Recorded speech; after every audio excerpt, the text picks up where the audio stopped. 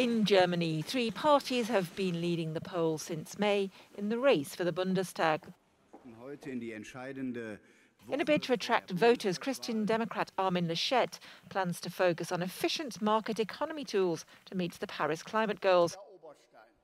On a social level, he says he wants to boost the construction of more than 1.5 million new homes in Germany by 2025 through tax relief and cutting bureaucracy.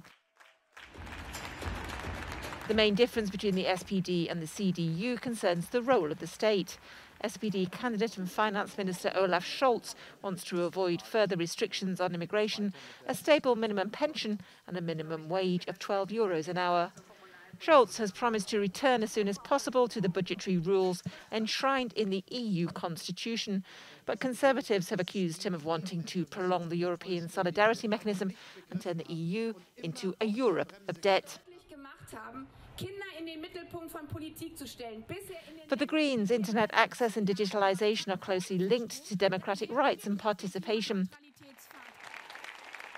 Their programme puts emphasis on infrastructure development financed through debt.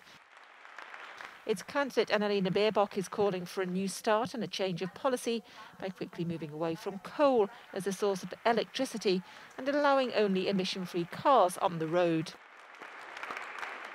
It seems clear that either the SPD or the CDU will head any future government alongside two other partners. Possible combinations include the Kenya coalition, the German coalition or the traffic light coalition. This last coalition is more likely as the Liberals are more pragmatic. The leader of the FDP, Christian Lindner, looks set to emerge as a crucial figure, and some already see him as the next finance minister.